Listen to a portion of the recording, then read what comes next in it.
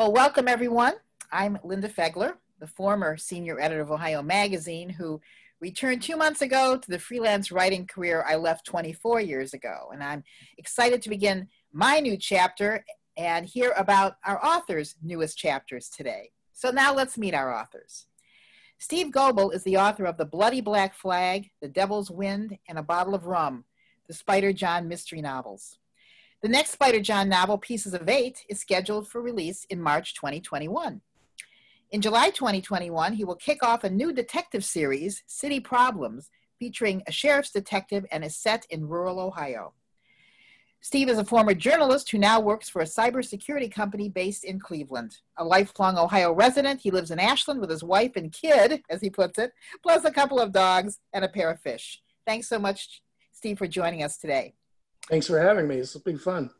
Victor Hess's first novel, Jesse Sings, was acknowledged as a finalist in the William Faulkner William Wisdom Creative Writing Competition in 2015. He was also recognized as an award-winning finalist in the Fiction Inspirational category of the 2018 Best Book Award, sponsored by the American Book Fest. His short stories have received honorable mention in a recent Glimmer Train competition. One made the shortlist for the 2017 Faulkner competition. He is currently working on a third novel centered around Jess Hall, the main character of his first two novels. Besides a successful businessman, he has been an Army bomb disposal instructor and for decades has taught Bible study for both children and adults. He was raised in Ohio, attended college at Central State and Ohio University, and he lives in Slidell, Louisiana with his wife and dog. Welcome, Victor, and I'm glad you're safe in Louisiana. Thank you for that. Thank you, Linda. Jess Montgomery is the author of the Sheriff Lily Ross Historical Mystery Series. Under her given name, she wears several other literary hats. She's a newspaper columnist focusing on the literary life, authors, and events of her native Dayton, Ohio for the Dayton Daily News, and is executive director emeritus of the Antioch Writers Workshop. Her first novel in the Sheriff Lily Ross Historical Mystery Series garnered awards even before publication. Montgomery, Ohio Arts and Culture District Artist Opportunity Grant 2018, Individual Excellence Award 2016 in Literary Arts from Ohio Arts Council, Johnny Nance Writer in Residence at Thurber House in 2014. It's great to see you again, Jess. Thanks for coming. Thank you. And last but not least, David Selcer. It's nice to see you again, David, from a few years ago. Graduated from Northwestern University, where he studied in the Medill School of Journalism. He then obtained a law degree from the Moritz College of Law at The Ohio State University and practiced immigration, labor, and civil rights law in Columbus for 35 years. His book, Lincoln's Hat and the Tea Movement's Anger, won first place in the Chanticleer Review's Best Book Competition in 2017, and he's the author of 4 mysteries in the Buckeye Barrister series, Deadly Audit, Dead But Still Ticking, Muscles, Music, and Murder, and Dreamcatcher Murders. Welcome. Thank you so much for being here. Well, if we could ask each of the panelists, could you tell us a little bit about your latest book and what sparked the idea for it? Thank you for coming.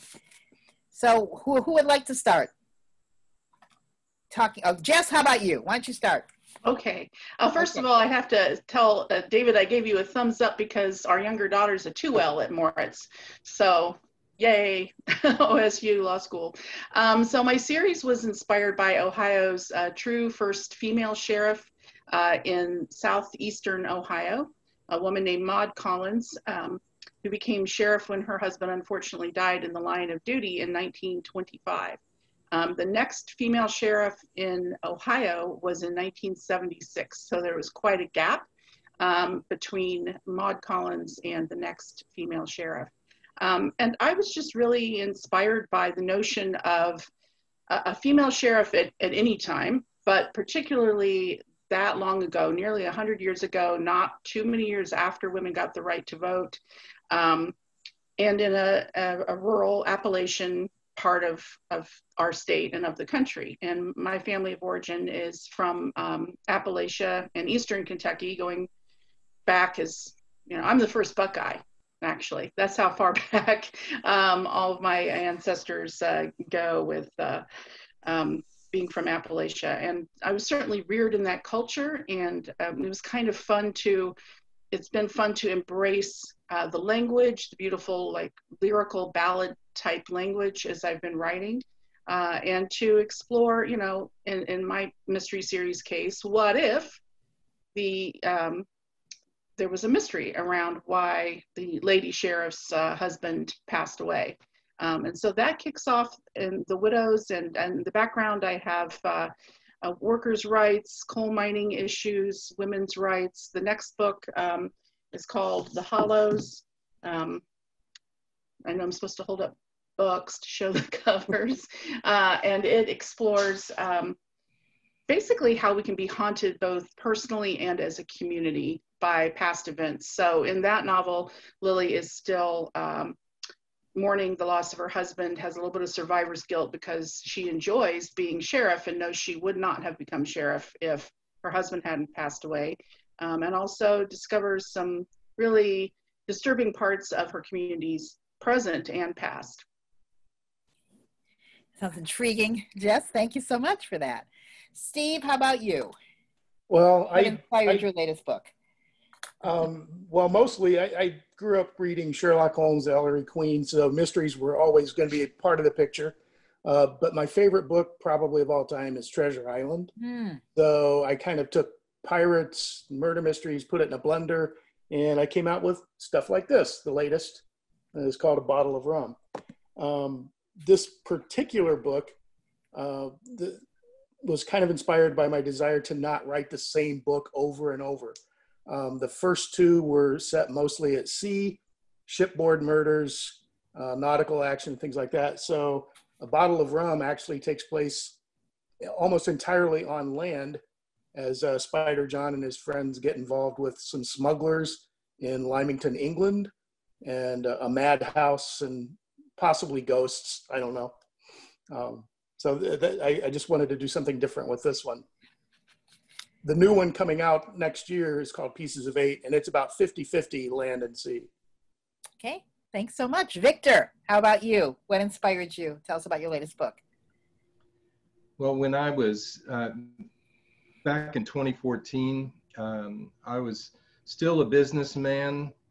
I had taken training at Ohio University as a finance major and really didn't do much reading until in 2014 I needed to get a story out. I had a story to tell. I just didn't know how to write it. So what I did is I put a lot of words together about a period of time that I had when I was 8 years old, and bringing memories, putting them down on paper. And I took all of this to a writers' conference in St. Augustine. It was run by good writer there, Connie Mae Fowler, and those people gave me the humility that I never thought I would experience. I even had an English teacher that was kinder to me than these people, but it didn't take long for me to realize that everything I had done was actually wrong. And so after some advice from all of these friends, they are friends of mine now, close friends, I changed all the names. I put in fictional events, studied a little history, and then came out with a story that's fiction. And so my idea of sharing my lifelong story all of a sudden got watered down by more interesting facts. And so that put together Jesse Sings, which went out in 2017. And then recently The Clock Tower Treasure, which went out last year. And then the third book of this series that follows a young boy named Jesse Hall, not Victor Hess, Jesse Hall, is coming out next year. Okay, thanks so much. And David, how about you?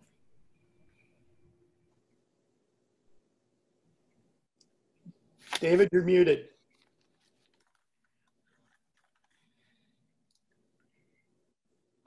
David's bottom of your screen there to the left is the mute. David, I just asked you to unmute. There you go. Can you hear me now? Yep, loud and clear. Thank you. Can Okay. you tell us about your latest book and the what sparked the idea for it? my latest book, The Old Stories, is actually inspired by my grandfather, who was a immigrant from Russia. The theme of the book is basically that ordinary people often do extraordinary things. He he did not enter North America through Ellis Island the way most people do, most immigrants. He entered through British Columbia and Vancouver. And this was because he was drafted when he was a boy in Russia and taken away to fight in a war that Russia was having with Japan at the time in 1905. The battleship that he was on sunk, and he deserted and ran away to Manchuria. And there he found out that he could make his way to Canada by selling his labor to work on a Canadian railway. And that's what he did. He came to this country, he married, he had 2 children, but he was an ordinary person. He wasn't very well educated. He spoke very broken English, and he just didn't have an education. And so as a result of that, he was sidelined by his family, who ran the grocery store sort of without him. All he did was drive a fruit truck out in the neighborhood to advertise the grocery store. And he was just kind of left out of things. Then along came World War II, and he was worried about his relatives who were left in Europe. And this is where the extraordinary part comes in. So he joined something which very few people know anything about. It was called the Jewish Secret Fleet. It was a bunch of old World War II surplus ships that were repaired and sent to bring displaced persons out of Europe after the camps and the Holocaust revealed that they had been in these concentration camps. They had no place to live in Europe, and it was to bring them to Palestine. And so he had been a machinist in Russia. He was a machinist in the Russian Navy, and he was a machinist on one of these tramp steamers that tried to bring people to Palestine. It's kind of he did an extraordinary thing, but he was a very ordinary person who otherwise probably wouldn't have mattered. And I just got a kick out of it. I liked him a lot. The story is actually fictional. It has to be, because there are 2 generations separating me from him, and a lot of things that I didn't know about and had to check out through history and such to get straight. But why was I inspired? I was inspired by him. He taught me how to speak Russian when I was a young boy, growing up with him, tried to teach me anyways. And I was a history major at my college, and I've always loved history. So why do I write the historical fiction? I love history. Thank you. Are there, and this is for any of our panelists, are there special challenges in writing historical fiction that you don't find in any other genre? Steve? Yeah, all of my witnesses are dead. My stories are set in the 1720s. There's no one that was there that I can interview. The accounts that I use to sort of recreate pirate lives come from newspaper clippings, trial records of the fellows who got caught, and accounts from survivors. But in many cases, the pirates themselves, they had great incentive to lie. So I can't really take anything for truth. They tended to lessen their own role in the crimes and maybe put some of the blame on other people. So I have to take all of that with a large grain of salt and try to distill it down to what a pirate's life might have been like. But I don't really trust the sources sometimes that I'm reading about. Okay, thanks. Anyone else like to? Yes, Jess. So my time period is obviously much more recent than Steve's, but what I found, and when I was a kid, I really loved the Time Life Decade by Decade series. Oh, right, yes. Yeah, loved those books. So I was, when I knew I wanted to write set in the mid-20s, the first thing I try to start very general in history and then narrow down. So I went on eBay and I got a copy of the old 1920s Time Life book. And somehow I was surprised, but maybe shouldn't have been, to discover that every story was about either New York, Chicago, or San Francisco, which is fine, except it leaves out a lot of people. And I discovered how hard it is to dig into the lives of rural people, rural everyday people. Just, what were the day-to-day lives like? How far into the country had, developed roads gone? Were they still riding horses or driving cars? Of course, it turns out it's a mix. Did they have electricity? Did they have telephones in the specific area where I'm writing? So I ended up just, going to the area that I'm writing about and looking up old newspaper archives to read articles to get a sense of what was there in 1925. And actually, it was really fascinating to look at old advertisements for stores and whatnot to see, how much did they sell cans of soup? And if so, how much did it cost? What kind of styles were available for the women to buy, in the local town or what have you? So it's surprising that even, 100 years ago, it can be a challenge to research. Yes, David. I think that one of the most important things about trying to write historical fiction is to get your historical facts correct. Because if you don't, you will hear from readers. And a perfect example of that is this wonderful book that's out. It's called American Dirt by Gene Cummins. And it's about, real quickly, it's about someone who's emigrating from Mexico to the United States with her son. But there's a lot of controversy about the book, and so much controversy that they actually stopped the book tour because Hispanic writers said the facts weren't right. She would have things in there about how they were unable to get a birth certificate for her son. And therefore that was inhibited them crossing the border and was a big problem for them. And but the fact of the matter is, according to the Hispanic writers who also write things like this, it's very easy to get a birth certificate for your child if you're from Mexico. You can get it. You can get one.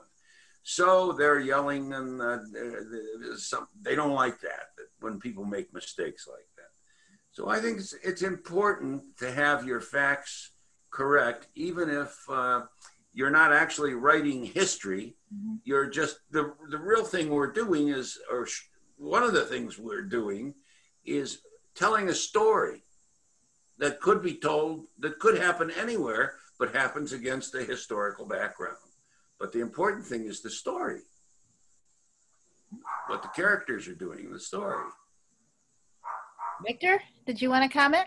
Yeah, I agree with what everybody said here, and the fact finding and doing the research is real important.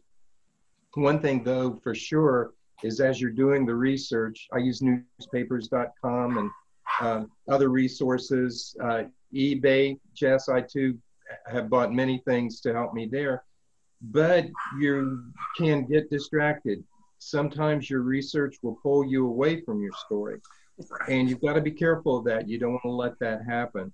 And so be sure in your mind you know where your story is going to lead, and then stay true to it, even though the research might take you away. And I don't mean with facts, I just mean that as you research these things, there's other little sub-stories that you want to go ahead and grab hold of and expand. I think you're absolutely right.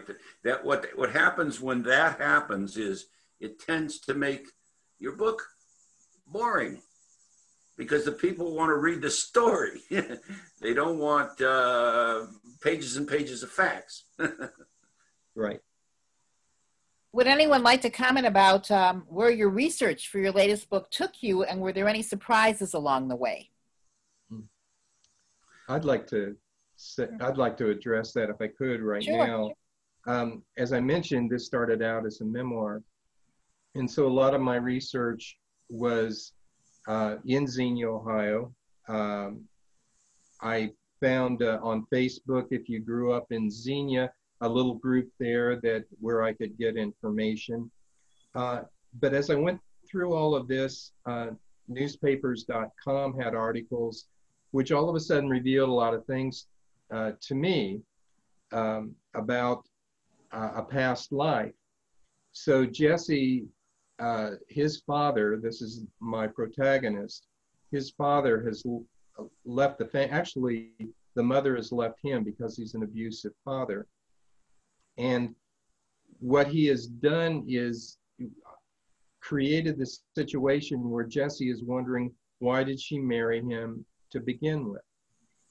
And as I go through these articles, I discover that here's a man who was part of the Chamber of Commerce and who taught Sunday school. And I'm reading these articles about this person, but this was not the person that I knew. And so as you go through, all of a sudden, this is going to affect where the story is going to go, but at the same time, it'll affect you too.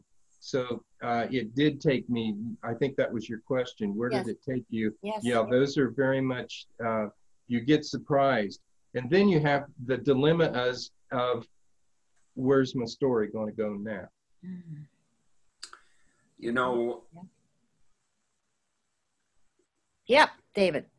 One of the things that I learned that really surprised me is in the book that I was working on, The Old Stories, there were 10 of these ships, clunkers, that got revamped and sent across the ocean to pick up displaced persons and take them to a new place to live. This was also a time when the British were blockading bringing in any immigrants to Palestine. And one of those ships, one of those 10 ships was actually, and you've all heard of it, the Exodus. You've seen the movie The Exodus. That was actually a vacation ship from the Chesapeake Bay that got converted into one of these tramp steamers. Well, there were 10 of them. Not a one of them made it to Palestine. Not a one of them disembarked their people that they were carrying, thousands of people actually, in Palestine. They were all interdicted by the British Navy, and the people were taken to Cyprus. And then they slowly let people out of Cyprus, very slowly, in small numbers that wouldn't upset anybody, into the British mandate of Palestine at that time. I didn't know that. I thought, oh, the end of this story is going to be how wonderful. We're going to make it to the promised land. Didn't work that way. Mm-hmm. Steve, yes. Yeah, my books have sort of taken me on a bit of a guided tour of 18th century medicine. And I just want to say we're all lucky to be here based on some of the practices that were put in place. I've researched apothecary methods where they made medicines out of all sorts of different plants, but also maybe incorporated some cat urine or cow urine or whatever. Amputations often on merchant vessels and pirate ships weren't done by a doctor or someone who knew what they were doing. They were done by the ship's carpenter because he had a saw. Mm-hmm. So some of the mental health practices, wrapping people in wet sheets to keep them from moving around and hurting themselves, and then just leaving them lying around. I'm just glad to see you all, and we all lived through that. And modern medicine, I think, is a little bit better than some of the stuff my guys. Now we have COVID. Yeah, a century from now, writers will be, crafting stories about that. It'll be interesting. Quite possible, be there, but yeah. Jess, how about you? You want to mention about your research and maybe where it took you? Any surprises?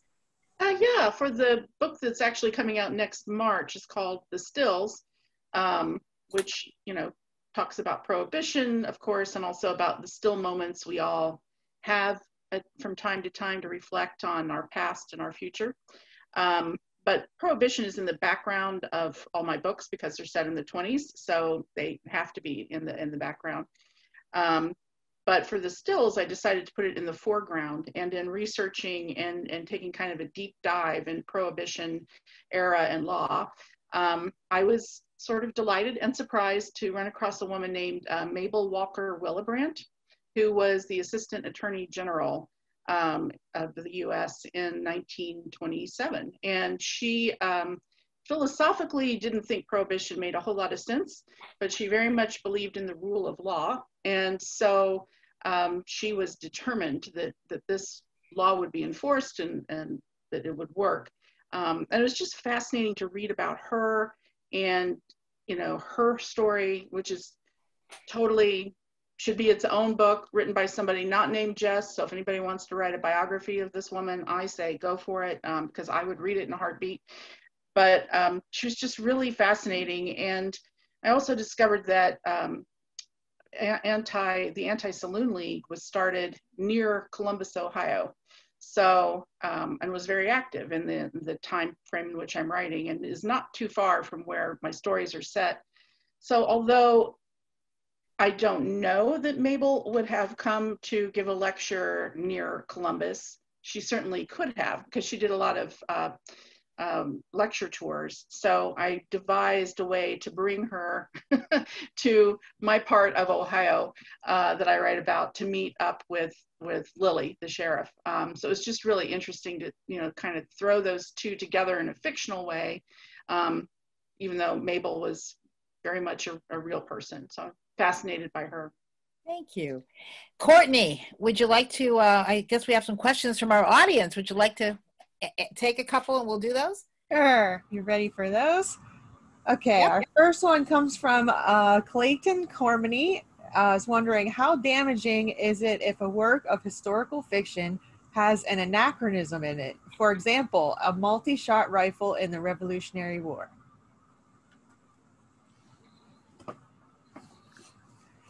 Steve. Yeah, I'll take a crack at this one. I think it does hurt if your readers know the history and they realize you just goofed. It takes you right out of the story, and you're no longer thinking, wow, what a predicament these characters are in. You're thinking, didn't this guy do any research? So yeah, you have to be a little bit careful. I spend a lot of time checking the etymology of words and phrases to make sure my characters aren't using insults that didn't come into play for 40 or 50 or 100 years later. I sometimes feel like I spend more time checking the etymology of words than actually writing the novels. It's very frustrating, but yeah, I totally get it. If I'm reading a novel set in some period that I happen to know something about or think I know something about, and I spot something that's off, it can mess me up a little bit. Yeah. Well, you start doubting the rest of the work, I think, many times. That can happen. I think what I try to do just as a writer, I'm not an historian, but I do try to get things right.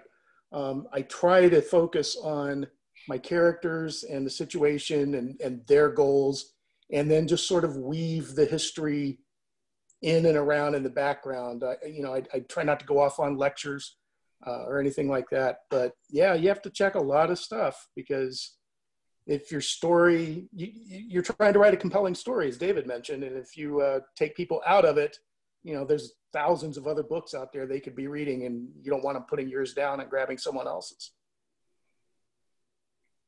Thank you, Steve. Anyone else want to address the question? Jess. I think it's very damaging. Then Jess. Go ahead, David, then Jess. Oh, I'm sorry. Okay. I think it's very damaging. I mean, readers readers get insulted by punctuation they don't agree with.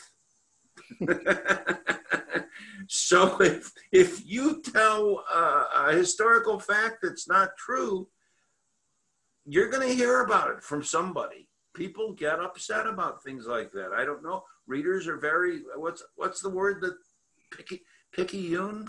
I don't know if that's a word. Yep, it is. It is. Yes, it is. So that's what I think. Well, I agree. Of course, you know, research is paramount. But that's one reason I have extensive author notes at the end of my books, is to make sure, especially if I've come across a really shocking element of history that even when I came across it, I thought, really? So for example, in the Hollows, the WKKK, the Women's KKK, plays a role and was a real group. There was a chapter in every state of the Union back in the 20s. They lasted until 1933 when, surprise, financial shenanigans put them out of business. And they were not, you know, just helping out the KKK. They were their own women's group. And I was stunned by this. And so especially for facts like that, I make sure to point out, no, here are my sources, and here, you know, this really happened. I didn't make this up. I wouldn't make this up. If I did make it up, nobody would appreciate that. So, and, you know, and the example I gave of Mabel, you know, in my author's notes for my forthcoming book, I'll make sure to point out she was a real person. Here's some information, you know, sources to learn more about her if you're interested. But she did not come to Southeastern Ohio that I could find. So, because I know there will be readers who will say, well, did she really show up in Southeastern Ohio? And the answer is, I don't know, but she could have, and it is fiction. So I try to figure out like where I need to be very clear and fair with readers of, this is absolute fact. This is where I'm inspired by these facts. Thanks, Jess. Anybody else with that question? We can take another if you like, Courtney. Another question from the audience? Okay. Nicole Henneman asks, have you run into any issues with living descendants or extended family of the historical person being upset that you wrote about local historical figures or events creating history through fiction, or them not writing the story themselves? And how faithful do you try to keep to actual historical people and events? This has never happened to me, and I hope to God it doesn't, because they would be descended from pirates and probably know how to kill me pretty quickly. I do try very hard to stay true to historical figures, but I use them quite sparingly for the most part. As I mentioned earlier, they tended to not always tell the truth. If they got caught, they would lie about where they had been and what they had done. So I try not to focus on the historical figures and stick more with the guys I made up, because I know where they've been and what they've been doing. So, well, like my case, my sheriff Lily Ross is inspired by the true sheriff Maud Collins. So I try to make it very clear that Lily is inspired by Maud. Lily is not Maud. I am not telling Maud's story. There is some overlap at the beginning in that they were both married to male sheriffs, both of whom died in the line of duty, and they both served as the jail matron, you know, and worked for their husbands, and so they knew local law. So, but that's where the story splits, and I make it very clear, and I haven't had any pushback from anyone. I'm sure it helps that, you know, I make it very clear, and also that, you know, Lily is a good person, so that helps. Okay, anyone else on that question? No? Yeah, I do. They're okay. In Jesse Sings and in the Clock Tower Treasure, we've got a situation there where we've got a story about Tecumseh, the Indian leader, and Rebecca Galloway, who was a pioneer girl, probably a teenager at the time, having a romance. And I brought this thought to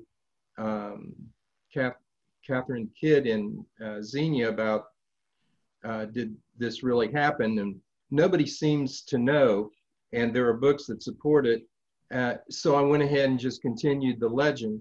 I haven't had anybody come back to me and say, my great-great-great-grandmother never did what you said in the book, but I assumed that she could have. And at the same time, I've got Jesse, somehow he actually is delivering groceries to Helen Santmeyer, which is feasible, let me just say. And there'll in the third book, there's going to be something going on. In fact, I had her giving him a book, and then when I read the copyright of the book, this is after I've written it, it was copyright 1962. Well, she couldn't have given it to him in 1957. So that, I got that out of the book. It'll be in the third one though. Okay. I have had a few close scrapes. Not really harmful ones, but from my bio, you can see that I was a lawyer for about 40 years before I started writing. And I don't care what anybody says. When we make up characters, we've got somebody in our mind that we met somewhere or worked with or did something with.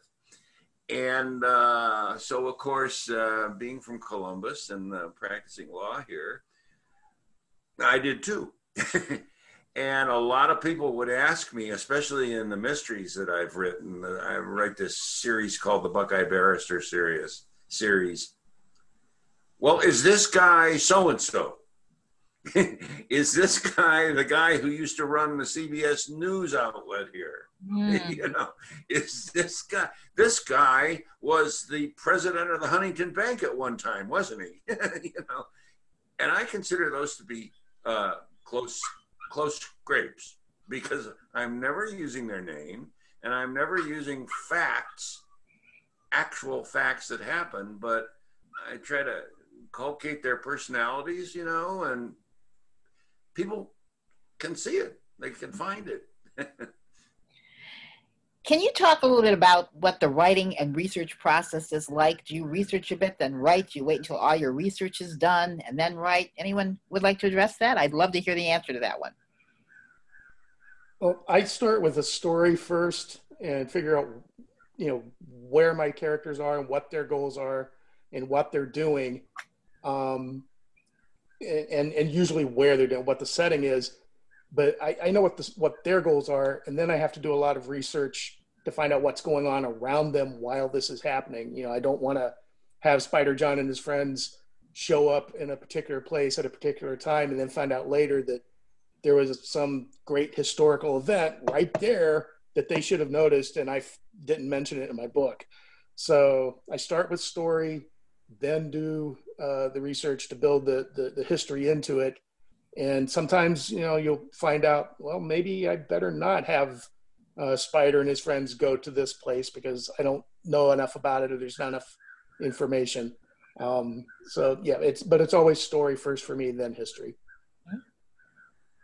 I tend to research both. I tend to write and research at the same time. Like Steve, I do put the emphasis on, you know, what's the character arc going to be? What's the overall plot going to be? And yes, it's always good to find out, was there some big event that I should not overlook? You know, so if I write a book set in the 30s, might want to mention the Great Depression, you know, in passing.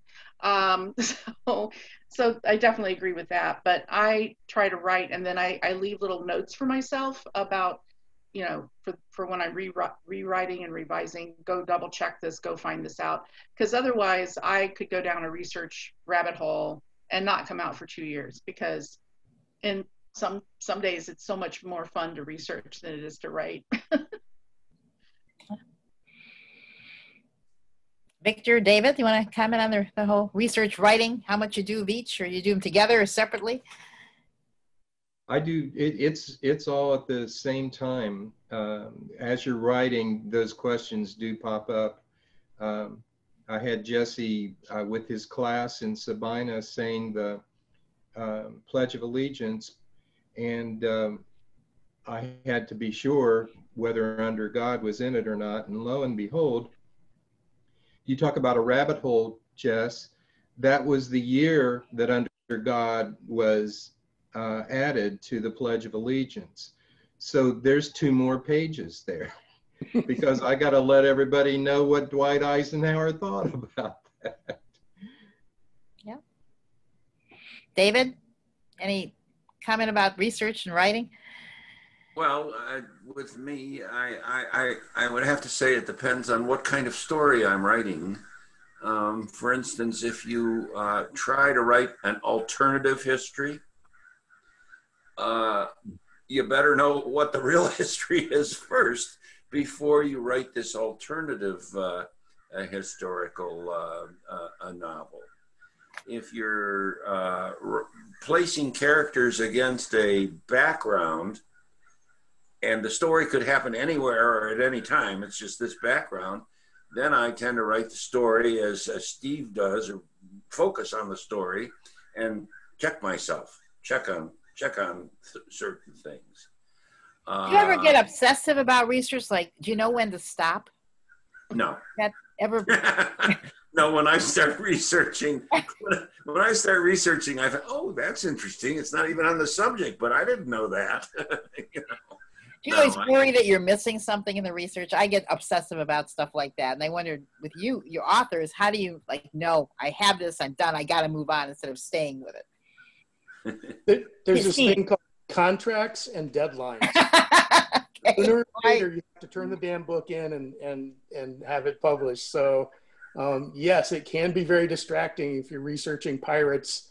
And, I read, this book is called The Pirate's Own Book from the Marine Research Society, and it has a lot of details about trials and survival stories, witnesses, etc. And yeah, you can start reading and just keep going and going, and then you realize I could have written 3,000 words in the time I spent reading that book. It's a constant struggle, but that deadline helps. Sooner or later, you got to start. Anybody else? I think it matters to look at, is it really going to serve the story?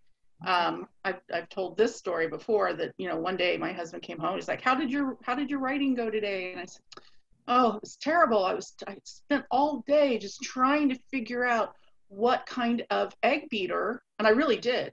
I mean, I was on eBay, I was Googling, I was doing this and that. I called the library, like, what kind of egg beater would Lily have used to, make scrambled eggs? And he was silent for a minute, and then he looked at me and he said, couldn't she have used a fork? I'm like, she could have. You're right. I could have just had her, whisk the eggs with a fork. And that would have saved a day worth. Oh, wow. So I always thank you for that. I always think about that, when I start to get really obsessed about a detail. That's when I leave the little note for myself. And then later I go back and think, if you could use an everyday object or not worry about this, then don't, because nobody's reading my books for the history of egg preparation. So thank you. Sometimes when I oh, I'm sorry, did I interrupt you? No, go ahead, David. Sometimes when I'm researching, I come across something that is so interesting to me, having very little to do with my story, that I write it into my book.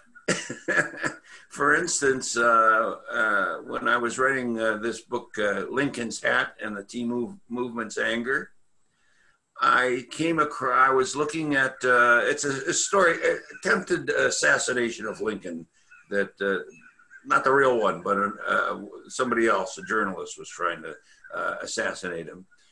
And I came across Lincoln's security agent in my research, and it so happens that his security agent founded one of the biggest security companies in the United States, and basically started the idea of the private eye, because his logo was a diamond with an eye in it. And, you know, so, you know, you get a few paragraphs that way, maybe even half a chapter, Sure. you know, depending on what you find. And I thought it was just so interesting that I threw it in. I don't know whether it was any good or not to do that, but I did it. Factoids mean a lot in there, absolutely. Courtney, any questions from our audience that you want to share? Yep, we've got another one from Nicole. What advice would you give new writers of historical fiction?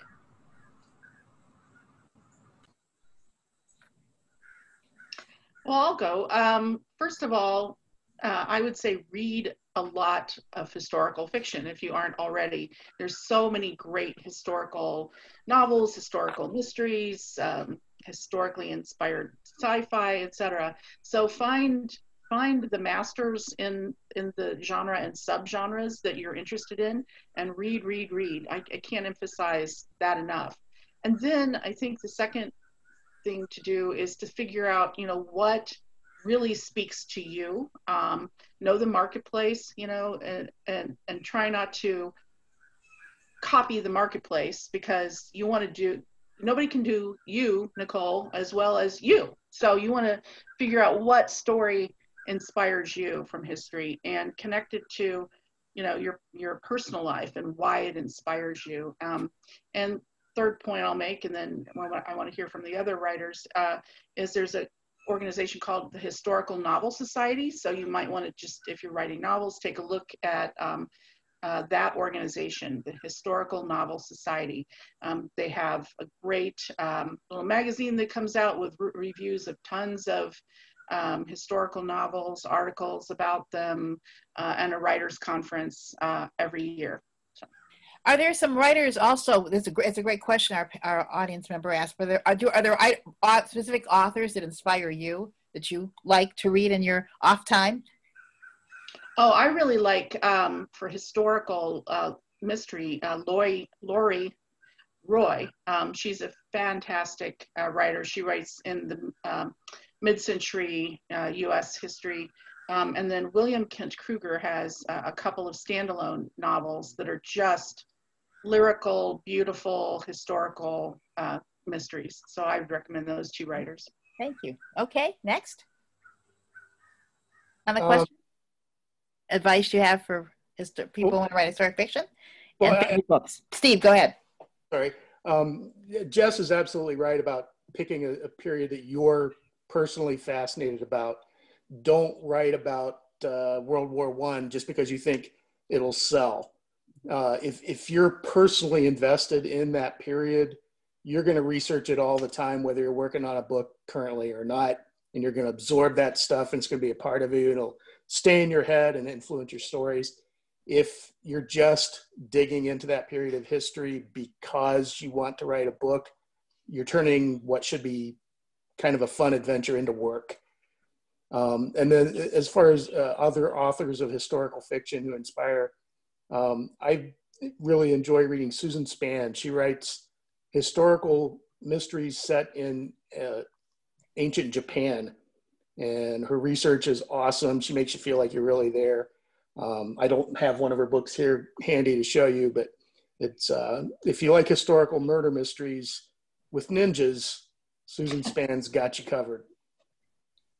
I kind of inspired by E.L. Doctorow, who wrote a book called The March. And that book is basically about General Sherman, Union General Tecumseh Sherman's march to the sea and splitting the Confederacy basically in half and pulverizing it and destroying it. But that's not really what the book's about. It's written against the back. You learn a lot about, I don't know how he did this. You learn a lot about Sherman, but Sherman is not the main character. He's just the main theme.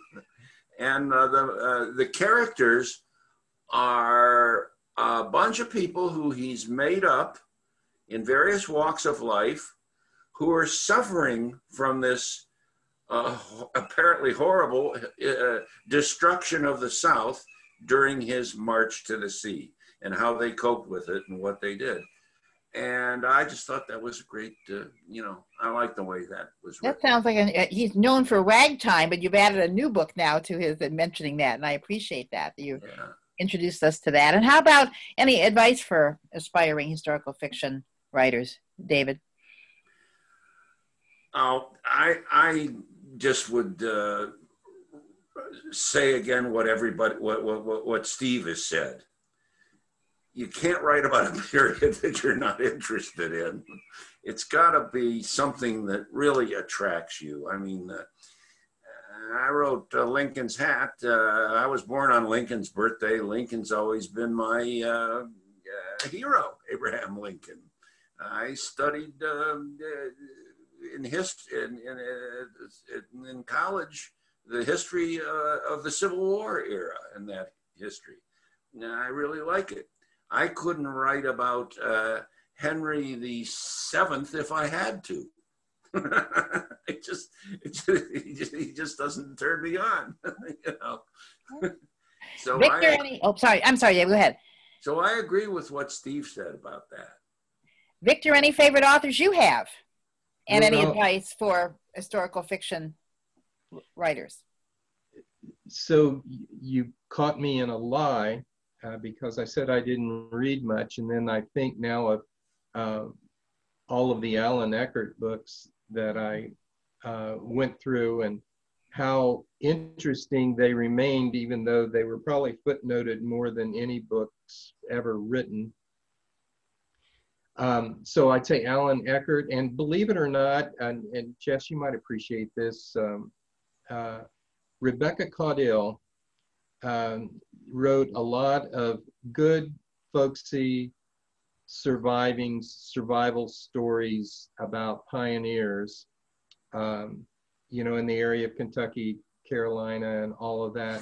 So I've always enjoyed those books, and I think any young reader would too, just because of the resilience they teach about the pioneer spirit. Okay. Courtney, any other questions from our audience? Yeah, we've got a couple. Okay, let's do those. David Mold is wondering how you deal with shifts in time. And he says it's kind of technical, but he's wondering about things that span years and moving from scenes in the past and how it would be viewed in retrospect today. Anybody talk to that?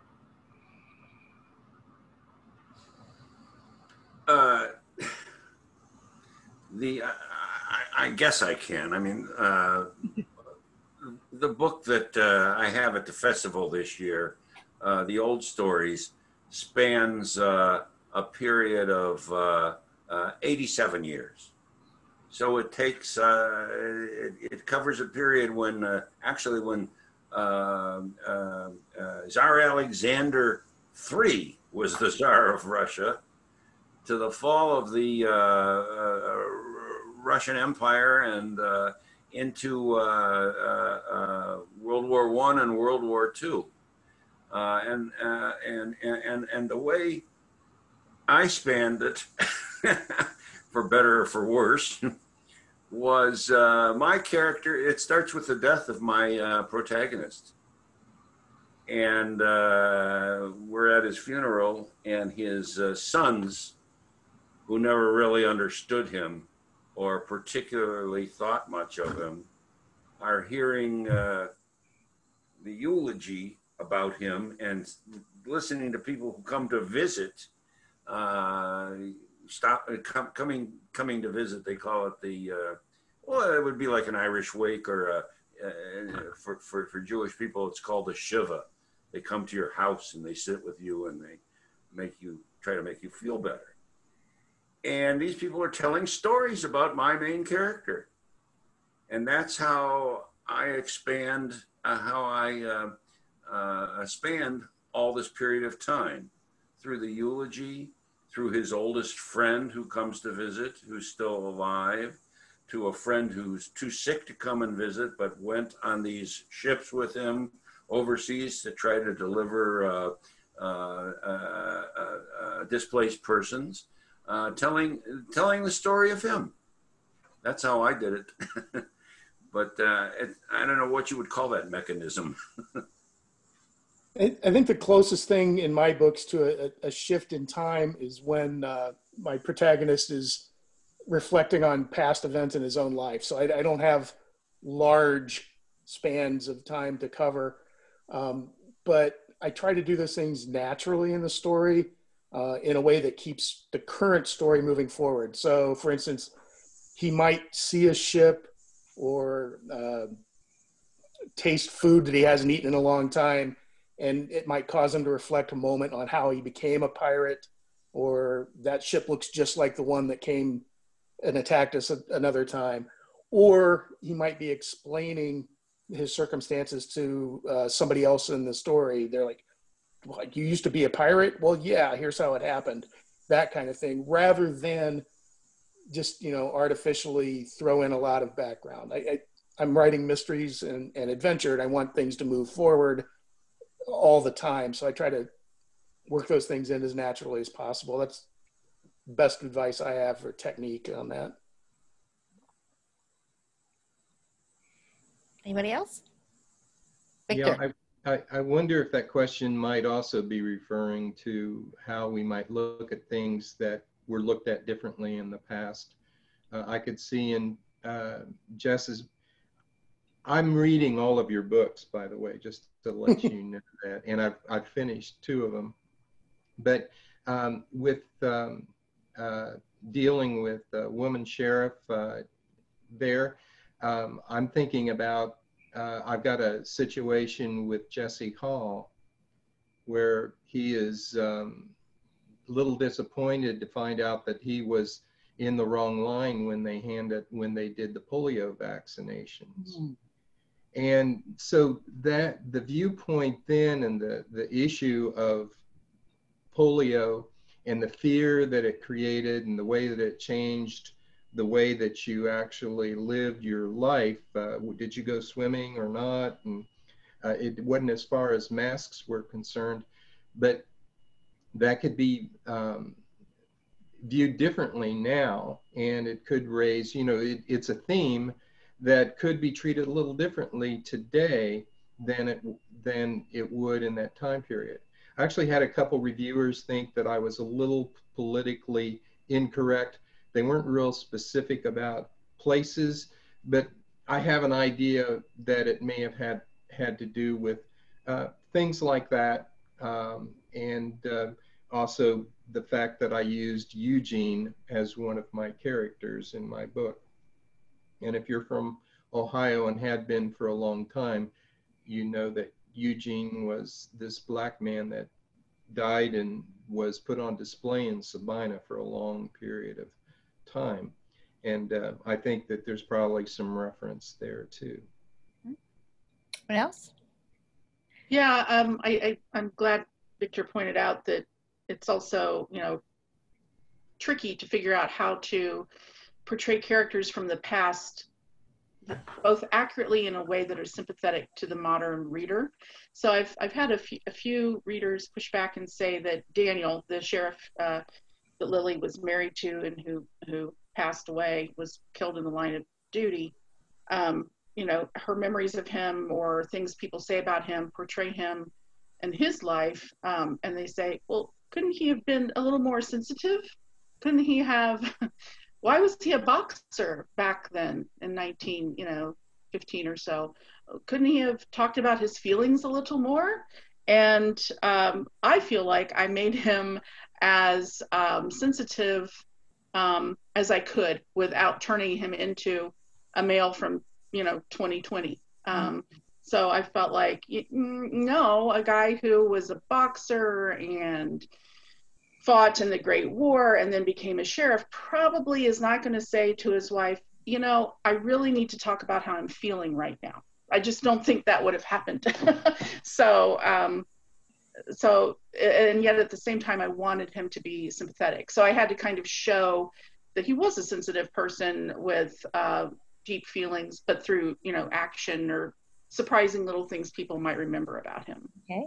Courtney, before we take another question, do you want to remind our audience how they can get copies of these wonderful books? Yes, all you have to do is head to the bookloft.com. It's not the Bookloft, it's just bookloft.com, and head straight to the homepage and click on the great big Ohioana Book Festival banner, and it will take you wherever you need to go. And those are all available, and you can get some signed copies or book plates or however you would like to do that. Okay, thank you. Any other questions from our audience? There is one, and I believe it might just be a yes or no. Okay. This is from John Young. He would like to know, do you have a historian review your finished first draft to help catch errors or make suggestions? No. No. That'd be me. No. My That's wife all. catches errors, in fact, so. Anybody else? Okay. Oh, somebody wants to know who is the author Victor mentioned that wrote about Kentucky pioneer history. Rebecca, what was it? Caudill, Caudill. One of the questions I have is, an author told me one time they never had writer's block. Now, I find that hard to believe, but God love them if it's true. If you have had writer's block, can you tell me a way that you kind of get out of it? How do you handle it? I don't have writer's block. I'm sorry. I don't have writer's block. I almost always have more stories in my head than I possibly have time to write. But I do occasionally get locked on a plot problem. Okay. I have a tendency to put my characters in situations before I know how I'm going to get them out of it. And so it's like, oh my gosh, you know, Spider's tied up on a sinking ship or whatever. How am I going to get him out of this? And so my solution to that is walk away from the book and think about it and just let it run through my head and not come back and try to write until I've worked it out. That does happen to me sometimes. Okay. Anyone else want to mention their suggestion for that? We have it? I had one, I went to a conference down here. This one guy said he was able to get so much written because he would write and then he would nap. And I kind of like that answer. That would be one way to escape it. But also I think you could, if you just go to another part of your book and start doing some editing or something like that, that somehow keep busy, or, you know, go for lunch. Okay. Courtney, how much time do we have left? Or does this go on and on? I think it'd be forever. We're about at time. Out of time. Well, I'd like to ask two more quick questions. One is, we talk, you know, I love print magazines. It's not like somebody's waiting on the room, so. Okay. You know, that's right. You know, I love the printed word, and I think we all do, looking at our backgrounds of bookcases. And I'd hate to see them completely replaced by digital versions. Can anybody want to share their thoughts on the future of actual print magazines and books, the printed word? Well, I don't know about the future. I don't have a crystal ball, but I do know that I am probably about 50-50 between real books and digital books. I favor real books. I think they become conversation pieces in your home. People walk in, they say, oh, you read this? And that kind of thing. And there's just something great about sitting in your chair and opening a book and drinking your coffee and going. The convenience of the digital stuff gets me a lot, though. I'll be reading a book review online or talking to somebody and they'll mention something, and, you know, a few clicks, oh, boom, there it is.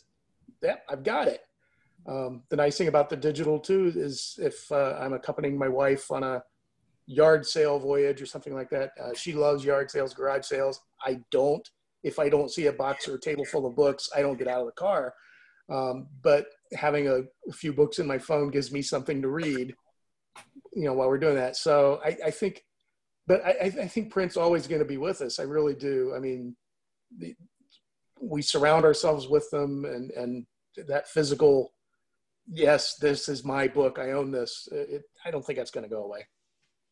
tend to forget. I buy a lot of ebooks and then I forget that I bought them. That happens. So I like having the physical to be read pile because, you know, then I see, oh yes, I want to read this, or I bought it because I, you know, wanted to experience it. And I find that I've kind of divvied up what I read based on, you know, the type of book will lend itself to a certain kind of format for me. So, for example, I really like biography as an audible books.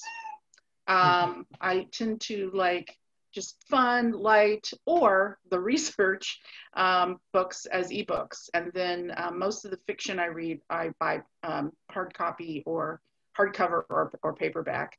And I think, you know, whatever format books take, story will always be with us. So I think we can assure ourselves that, you know, telling each other stories is part of how we exist as human beings. It's baked into our DNA. So story will never go away. When I think about your question, I think about the destruction of the great library at Alexandria, which had a horrible impact on the forward history of knowledge and thought in the world. And I think that, as Steve said, the written word, printed since the Gutenberg press, but the written word has to always be with us, because computers, it doesn't matter what you put in them, pretty soon you get so much information into them that it gets lost. It gets lost. You can't find it anymore. It's too far back. But the printed word, it has to always be there, and it always will. They won't stop doing that. I don't think it's gonna devolve out of our consciousness, the printed word. Victor, any thoughts on that? Well, I agree with what everybody said, but and I'd add that the printed, once the book is printed and it's on your shelf, it's not going to change. The words are going to be there. And once you digitize everything, it can be changed. Yeah. And my last question is, what's next for all of you? What are we working on next? Without giving away any secrets. Well, I just finished the third book in the Kinship Mystery Series called The Stills. And so it's been approved. The revisions are approved. Yay. So I'll be working on copy edits and author notes for that. And I'm brainstorming my fourth book in the Kinship Mystery Series. Okay, thanks. Steve? I have a brand new book series debuting next year that has nothing to do with pirates or anything like that. It's sort of a hard-boiled detective series set in rural Ohio, a little bit of mix of police procedural and private detective stuff. And that's from Ocean View Publishing. I'm really excited about it. Hoping to continue the Spider John stuff too. So okay. I'll be busy. Thank you. Victor, how about you? Yeah, book 3 will be finished. I'm finishing that up in Jesse's story. He'll finally graduate and go to college. My brother died last year and I owe him a memoir, so that I'll be working on. He was quite the, what do you call it, not a journalist, a journaler. I guess that would be the right word for it. And then my great-grandfather has an interesting story, which I want to turn into a novel. So I have a lot to live for here. Okay, and David, how about you? What's next? I have a book that is finished. It needs to be, I guess you could say, copy edited before I release it, but it's called Closure. And it's a combination mystery and a story about the effects of PTSD on two people One, a Marine who's returned from Afghanistan, and two, the woman that he falls in love with, who was a victim of male brutality, of rape, and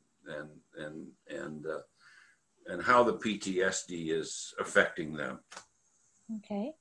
And I see there was one more question from one of our audience members. Nicole would like to know any editing software, critique groups, or resources you would recommend for writers who do not have publishers, extra money, or peer networks. Anybody want to address that question?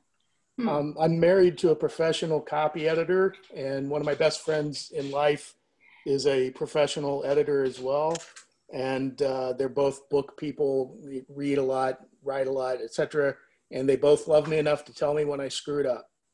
So I let them read everything before I show it to my agent, before I show it to a publisher, and find people in your life that love you enough to tell you you need to do this better. Okay. Anybody else? I would suggest a book. Let's see if I can grab it quickly off my shelf. Called Intuitive Editing by a woman named Tiffany Yates Martin. So it's not free, but it's the cost of a book, and I highly recommend it as a way to think about how to revise your own work. Doesn't go into copy editing, but it goes into all the structural pieces of what a developmental editor would do. And Tiffany is, in fact, a developmental editor. So I would recommend Intuitive Editing. Thank you. Isn't it great? You just go to your shelf and pull it off. See if we were together, we'll be able to do that. See, there are some benefits to this. That's right. How about you, Victor? Any advice for someone looking for critique groups or resources? Well, there's usually a writer's group near you. I found mine on Meet Me. I think that's the name of the group. The Bayou Writers Club is something. We actually do workshops. We have, I'm not an MFA, but we have MFAs that support us, and they will actually participate in our workshops. And then if you can attend, like I found that St. Augustine group is the greatest thing that ever happened to me. And being able to take your work to that and letting yourself listen to what others had to say is just a great thing. So find a writer's group. That would be my advice. Thank you. And David, finally, David, any advice to add? Well, I would say that I agree with Victor that those methods are among the best to learn the craft and to learn new things happening. I have a group that it's out of the state of Washington called Chanticleer, and they have yearly conferences, and they review books for you, and at these conferences you're learning all sorts of things about the printing, about the book and publishing industry. The one thing I would say is steer clear of the people on the net that want to help you for $99. I would say watch out for them. Okay. Courtney, anything else you want to add or ask? The only thing I want to say is thank you to everyone for being on this panel, and thank you to everyone who came and watched this with us. This has been quite the experience and experiment for us here at Ohioana. Well, thank you. Thank you for making this work. Yes, this is the first live panel of the weekend. So thank you all for being here with us for this. Well, thank you for helping us be here. Yes, and to our audience, thanks for coming. Please go and buy everyone's books at thebookloft.com and visit our website for the schedule. And thank you very much to all of our sponsors who helped us put this together. Well, stay safe, everyone, and let's wait for the day we can all be together again in person. Yes. Thank you. Thank you. Bye now. Thank you, everyone. Good to meet everybody. Bye-bye. Take care. Bye-bye. Bye.